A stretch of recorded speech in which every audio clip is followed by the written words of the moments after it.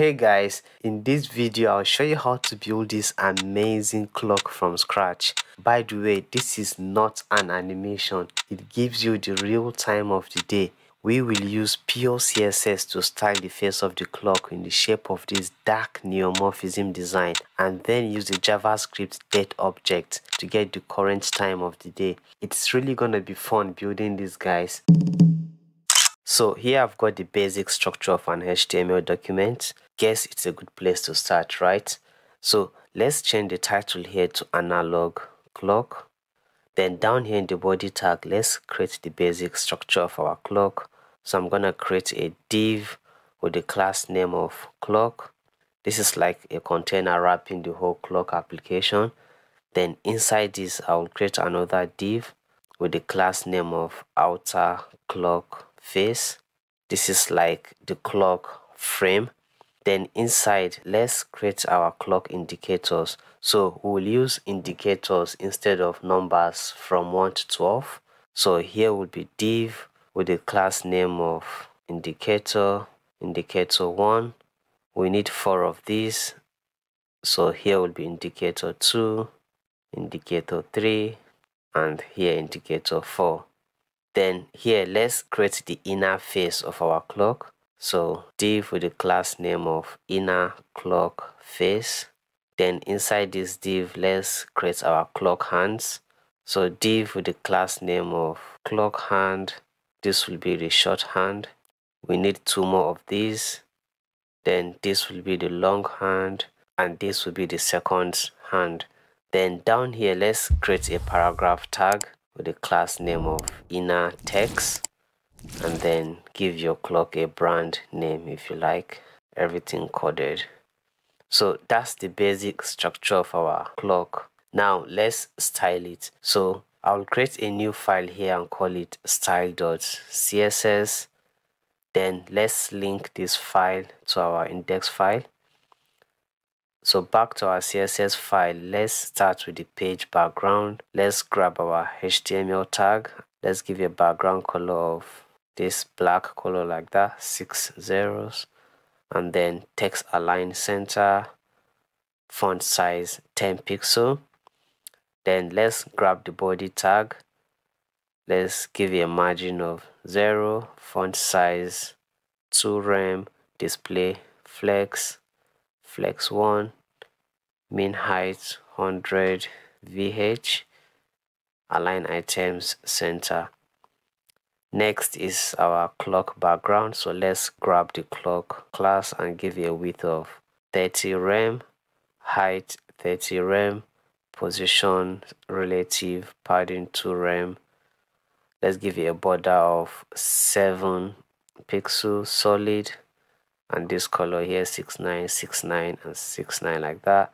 And let's give it a box shadow of -4 pixel, -4 pixel, then 10 pixel here, and then this RGBA color 67, 67, 67, and then 0.5 opacity. Then let's give it a border radius of 50% and a margin of 50 pixel up and down, and then auto for left or right. Now let's style our symbols, which will indicate the numbers 12, 3, 6, and 9. So we'll have 2 lines at 90 degrees to each other. So now let's grab the outer clock face and give it a position of relative. Let's give it a background of 15, 15, 15, overflow hidden. Let's give it a width of 100%, height 100%, and the border radius of 100%. Now let's grab the inner text, that's our brand name, and give it a color of gray. Let's give it a margin top of 200 pixel, font size 12 pixel, font family sans serif, and the letter spacing 1 pixel. Now let's grab the outer clock face and give it this after pseudo element. Say WebKit-transform, rotate 90 degree, mouse transform, rotate 90 degree, transform, rotate 90 degree. So again, let's grab the outer clock face with the after pseudo, and then the outer clock face again with before pseudo, and then the outer clock face, and let's grab the indicator content. That will be empty string like that. Position absolute, width 5 pixel. Let's give it a height of 100%, background of 1D F5 to F. Z index 0, left 49%. Now we need 4 more lines at different angle degrees to indicate the remaining number marking. So let's grab the outer clock face and the indicator like that, and let's give them a background of BD, BD and CD. Let's give them a width of 3 pixel like that. Then let's grab the outer clock face class again and grab the indicator and then the first indicator like that. Let's give them this WebKit dash transform, rotate 30 degree. For the mouse transform, rotate 30 degree as well, and then transform, rotate 30 degree. Now let's grab this second indicator, so it will be outer clock face dot indicator dash 2, and let's give this will be 60 degrees, all of them. Let's grab our third indicator, so outer clock face dot indicator dash 3, and then WebKit transform, rotate 120 degree. That'll be 120 degree as well. Transform 120 degrees, and then let's grab the last indicator, so and that will be 150 degree, all of them like that. Now let's grab our inner clock face class and create a small circle at the center of the clock, precisely at the junction of these lines here. So let's grab the inner clock face like that and give a position of absolute. Let's give it a top of 10%, left 10%, width 80% and height of 80%. Let's give it a background of black like that, and then WebKit border radius 100%. That'll be 100% as well, and then border radius here 100%, and then Z index 1. Now let's grab the inner clock face and give it this before pseudo element. So content will be empty string like that, and then position absolute, top 50%, left 50%, width 16 pixel and height of 16 pixel. Let's give it a border radius of 20 pixel, margin left minus 9 pixel, and then margin top minus 6 pixel, background 4D 4B63, and then a Z index of 11. Now let's style all our clock hands that indicate hour, minute and second. So let's grab the clock hand. Let's give it a width of 50%, right 50%, height 6 pixel, and then let's give it a background of 61AFFF like that. Position absolute, top 50%, and then border radius 6 pixel, transform origin 100%, and then transform rotate and then 90 degrees like that. Transform timing function cubic busier than 0.1, 2.7, 0.58, then 1 like that. Now let's grab our shorthand, so dot clock hand dot shorthand like that. Let's give it a width of 30% and then Z index of 3. Let's grab the clock longhand, so clock hand dot long hand and give a height of 3 pixel, z index 10, and a width of 40%. So let's grab the seconds hand dot clock hand dot seconds dash hand. Let's give it a background of EE791A and then a width of 45% and height of 2 pixel. And there you go. Now we are done with the CSS part. Now let's activate our clock using JavaScript. So I'm going to come here and create a JavaScript file and name it clock.js. Then let's hook this file with our index.html file using the script tag like so. So let's go back in our JS file to activate our clock.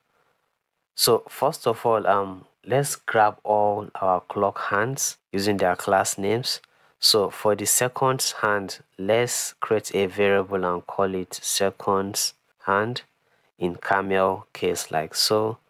Then equals document dot query selector, and then you pass the class name there dot seconds dash hand, exactly how we name it.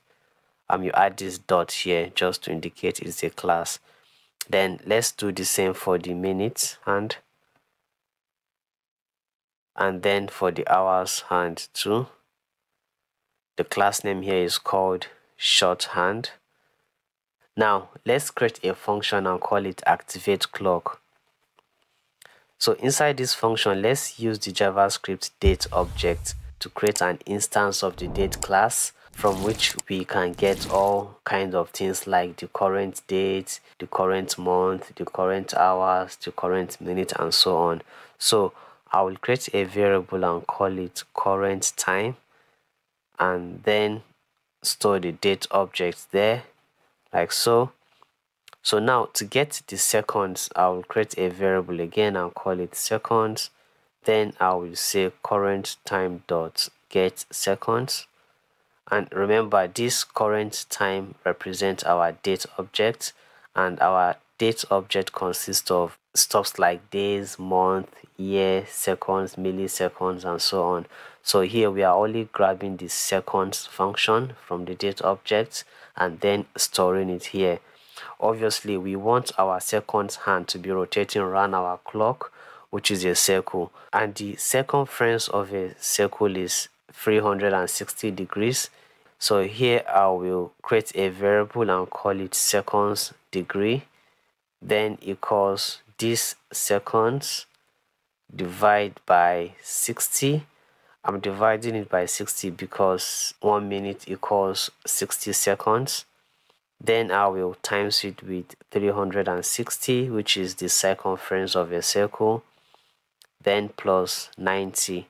So to rotate the seconds hand, we will grab the seconds hand and then say dot style dot transform equals, and then here I want to use a backtick for concatenation. So this is not a single quotation mark, but a backtick, which is located at the top left of your keyboard, close to number 1 underneath the escape key, depending on the type of keyboard you're using.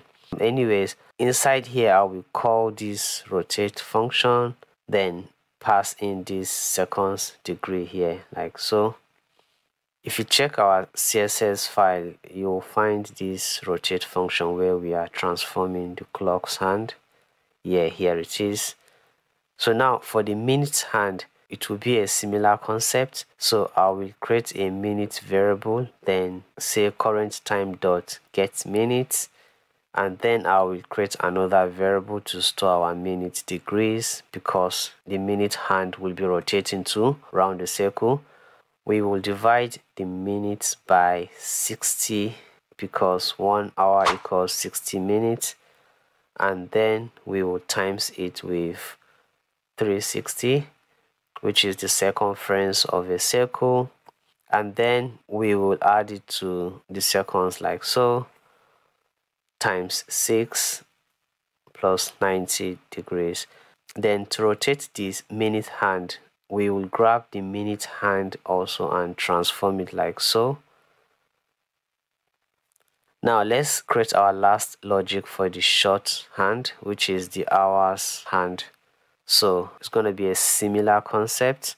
We will get the hours like so, then set the hours degree as this hand will be rotating to. We will divide the hours by 12 and then times it with 360, then minutes divide by 60 times 30, then plus 90. Now let's transform the hours hand to like so. So underneath this function, let's set an interval to activate the clock function. So the activate clock function, which enables the rotation, will be called every 1 second. That's every 1000 milliseconds. And then here we will call the function like that, activate clock. And there we have our clock activated. This is the exact time of the day I'm recording this. Whenever you run your code, your clock will start working with the exact time of the day, and it will continue working like that forever unless you decide to close the application. So I hope you enjoyed this video and found some values in it. Please don't forget to smash the like button and consider subscribing to the channel if you haven't done so. Thanks for watching, and I will see you in the next one.